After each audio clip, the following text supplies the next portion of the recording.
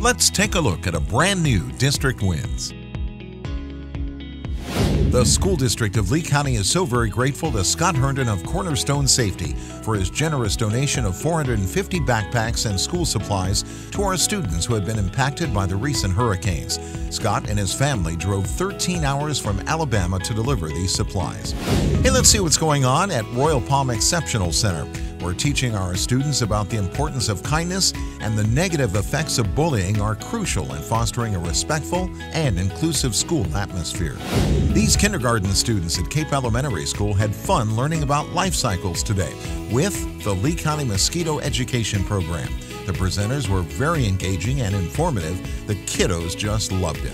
Come on, everybody, let's eat. The Island Coast High School Culinary Academy was at the Career and Technical Education Department this day and cooked up some yummy French toast, delicious chicken and rice, and tasty cupcakes. It was a feast for the eyes, nose, and stomach.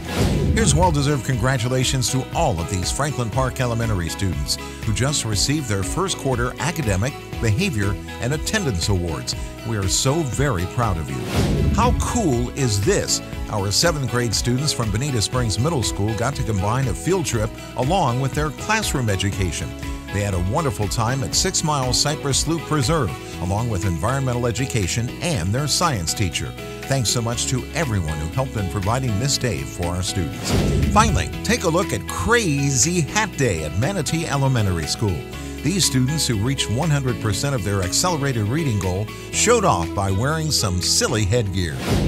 If you'd like to see your school featured in District Wins, send us your photos and information to news@leeschools.net.